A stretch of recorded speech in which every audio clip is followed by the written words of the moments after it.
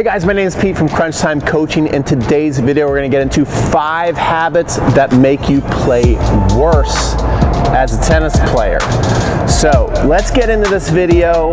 Not maybe a fun topic, but it's a topic you gotta listen to if you want to play better tennis, because I'm telling you, as a tennis coach, this happens all the time across all levels of tennis. So this goes out to beginner tennis players, intermediate tennis players, advanced tennis players, the young, the old, everybody can benefit from this lesson. So let's get right into it.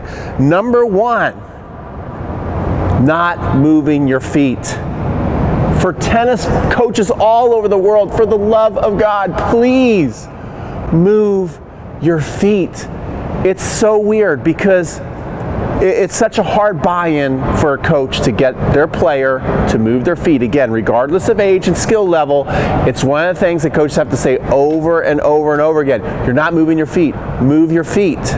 Okay, and that goes into also, it doesn't have anything to do with speed. We're not asking you to magically get faster. What we're asking is to have a nice little shuffle in between shots, split step, so you're ready to get to the ball. And here's the thing, once you start to move your feet the way a coach wants you to move your feet, and it's not as hard as you think it is, you're going to start playing better tennis. You're going to get into what I call a flow state. Do you want to play in the zone today? Then go out there and move your feet and see what happens, okay? Because when you do this, you're going to start to flow to the ball, like you're floating, and you're not going to be thinking about your shot so much like maybe lots of times you are when you're not moving your feet. You're going to feel proactive, you're going to feel early, you're going to feel great. It's going to be great. So just move your feet if you want to stop playing worse tennis. Okay, number 2, and this kind of goes into number 1, but it's a little different. Giving up on shots, especially in practice. One of the biggest things, even yesterday, we're out with our juniors, and it's kind of weird. When a ball goes short and bounces twice in front of them, they're hitting so hard for the baseline, they're grunting, rah, rah, rah. A ball lands a little short and they just let it bounce twice. Like, that's okay to let the ball bounce twice. You're going to lose a point if you let the ball bounce twice in the court, people. Practice running for those balls that are just going into the service box. You know those little floater balls that bounce in the service box, and you just let them bounce again, then you hit the ball and you continue your rally when you're practicing? Don't let that happen. You're playing your whole point from the baseline. This is why you play, right? So when you play from the baseline, you break your opponent down to get some kind of, weak ball that's short. Lots of times when you hit a good shot, the reply is going to be somewhat awkward, mistimed. You might consider it lucky, and it's going to be in a weird position. When you learn that that's actually a reward to end the point rather than a lucky shot that your opponent hit because you hit a great shot and they came with something lucky, you're going to become a much better tennis player, okay? When you run for a ball that's going way out wide and you try, even if you think that you're not going to get to the ball, it's going to make you much tougher to beat. Here's another important thing about running for every ball. When you play a match, everybody's nervous. Are you more tired after you play a match? Typically, most people are, because you're working really hard mentally and physically, and there's nerves, so you have more tension and anxiety, right? And if your opponent hits a shot and you don't even budge, you just let the winner go by, then that person's able to relax. And then once they figure out that you don't run for balls, all of a sudden they're not playing with nerves. They realize, hey, if I hit a decent shot, they're not even gonna run for the ball. But if you run for every ball and they're wondering, are they going to get it or not going to get it? There's no way they're going to get that, are they? Oh my gosh, they almost got there. Now they're playing more tight. They're playing more tension. This is what makes players like Rafa Nadal and Novak Djokovic so tough to beat over 5 sets. Remember what Tsitsipas said? He said, I realized after the French Open, to win a Grand Slam against these guys, you got to win 3 sets and not 2 sets. And what it really means about that is going toe-to-toe with these guys over 5 sets is exhausting, that there's a breaking point. And this is what you want to do as a player. You want to make that happen. So run for every ball. You're not running for every ball. Do not give up on a ball, and you'll be playing better tennis. Okay, number 3, why you are playing worse tennis. you give up on yourself. This is even worse than giving up for running for a ball, is you get down a couple of games and you start to go oh, here we go again speeches in your mind. This is what happens every time I play. My opponents play out of their mind, or I choke, or whatever it is that you say in your head. You're giving up on yourself. You can't let that happen. That's another thing. I love to use Rafa, Novak, Roger. They've come behind so much.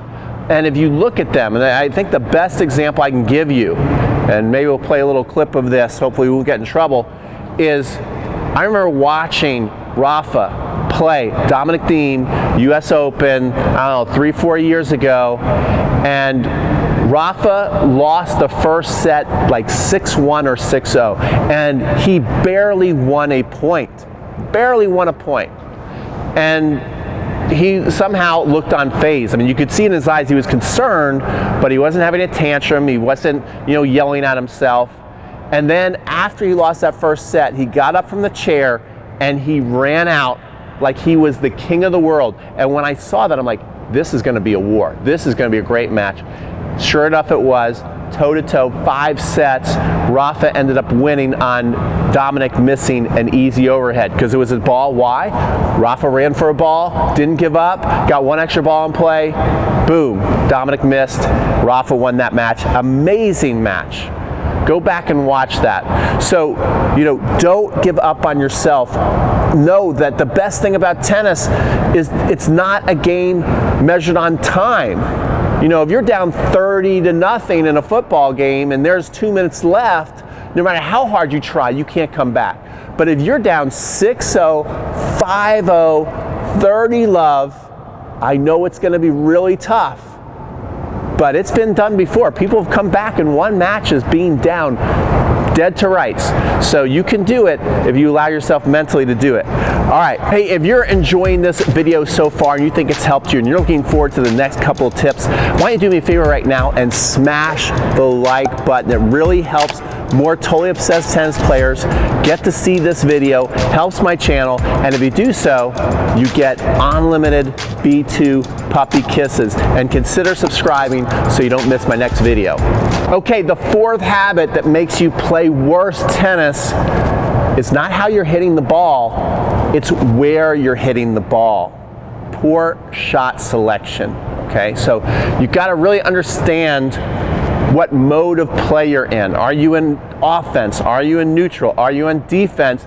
And play the right shot accordingly. Once you understand how to do this, tennis becomes a lot easier game. And if you just want like a really simple thing to do, if you're playing a tennis match and you're playing singles and you don't have a good, really great look at a shot that's really changed the momentum of the point or to hit a winner, go cross court.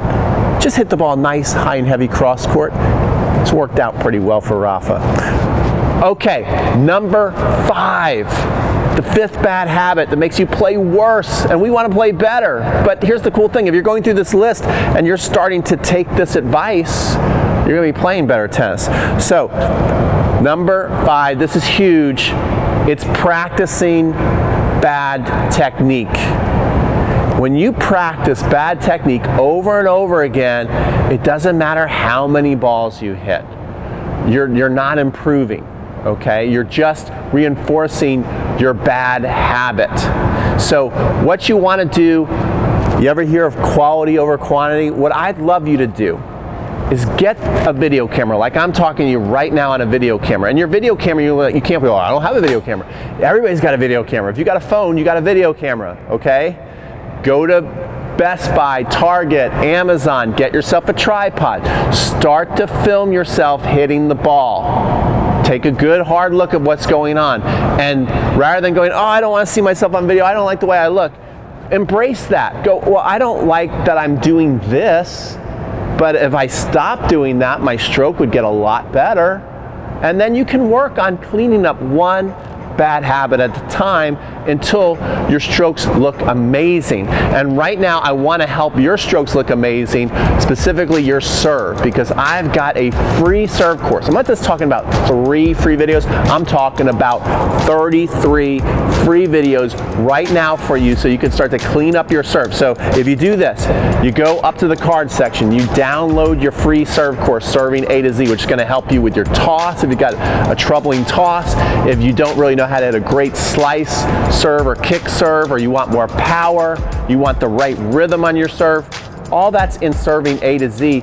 And so you take that course, you go out to the court, you hit your basket of balls, you go, okay, I'm going to do this drill from Serving A to Z today. You pick one drill and you film yourself. And you're either going to go, man, I look amazing, or you're going to go, whoa, that's not at all what I thought I looked like. And then you start to clean it up one habit at a time.